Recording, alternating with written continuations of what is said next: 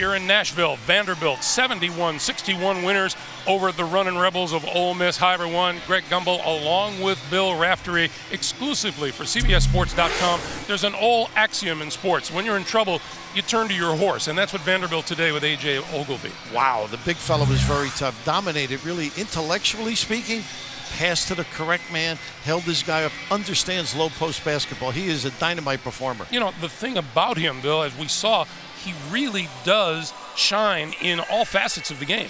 Defensively, he picks up charges, he blocks some shots. He's not a great elevator, but as we will see, he can get those puppies airborne. Here he gets a piece with a great defensive play.